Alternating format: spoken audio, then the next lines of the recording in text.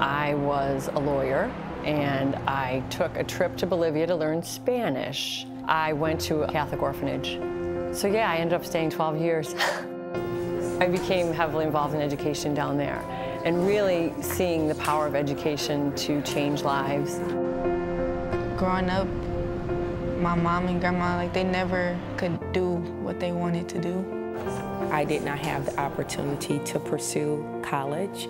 As soon as I could work, I had to be able to work. This is a college prep school, in that if we accept you in this school, and we accept almost everyone who applies, we believe that you can go to college, and we never get off that.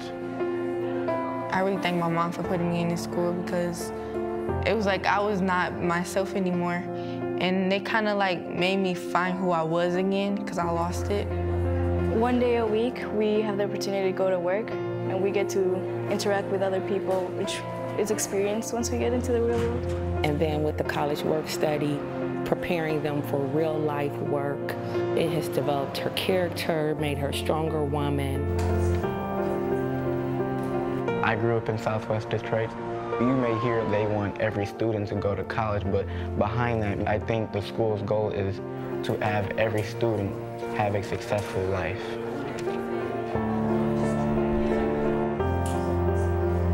I've had Jewish students, I've had Muslim students, I've had many students that are unaffiliated in their own hearts. And my whole game with the kids in physics is, why is this happening? Why does the wheel go around? Why does the top of the wheel go twice as fast as the center of the wheel? They're truths about our world, and we can start to understand why they are the way they are. In a very similar way, faith tells us how we can determine what's going to be best for my family, what's going to be best for my society.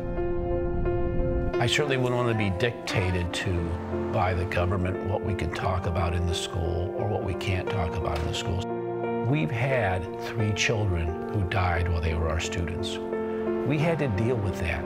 And I don't know how we could have dealt with that in the classroom without being able to talk about God, without being able to talk about faith, without being able to pray together. School provides me with a better chance at life. I know I can succeed. I really want to go to Columbia University in New York City.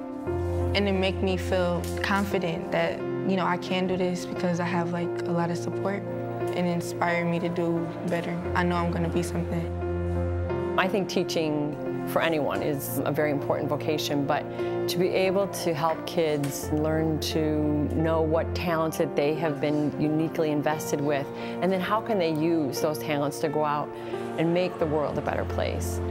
That, to me, there's like something sacred in that, and that I get to participate in that, that's very rewarding.